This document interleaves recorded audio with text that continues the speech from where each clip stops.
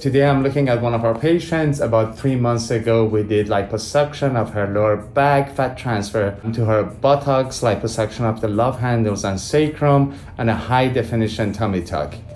And believe it or not, you can't even see the incision around the navel. She's healing beautifully and perfectly. Do you want to show us your scar a little bit? Look amazing. Okay, and then let's bring that up and look at your backside.